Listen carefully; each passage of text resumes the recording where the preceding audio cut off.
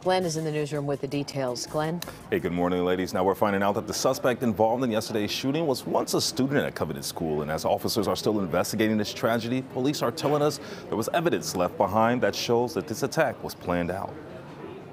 We have a manifesto, we have some writings that we're going over that pertain to this day, the actual incident. We have a map drawn out of how this was all going to take place. The chief of police described evidence left behind after yesterday's attack on Covenant Presbyterian School in Nashville. The surveillance video captured the moments. It all started with a 28-year-old transgender woman and former student shooting out the glass doors of the school, then walking through halls, even going in offices, pointing the assault-style weapon.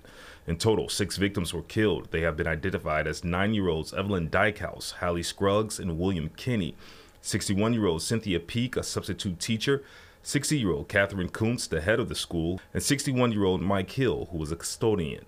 A team of 5 officers responded to the school around 10:15 yesterday morning, the shooter firing at them from the second-floor window, one of those bullets going through a squad car. When the officers got to the second level, they saw a shooter, a female, who was firing. The officers engaged her. She was fatally shot. It was these 2 Nashville police officers who were able to shoot and kill that suspect. Police released photos of the 2 assault-style weapons and handgun the suspect used to carry out her attack. And as the country grapples with another school shooting, we were able to hear from a victim of the Highland Park parade shooting. Ashby Beasley was in Nashville vacationing when she spoke to reporters at the scene. I have met with over 130 lawmakers. How is this still happening? How are our children still dying, and why are we failing them?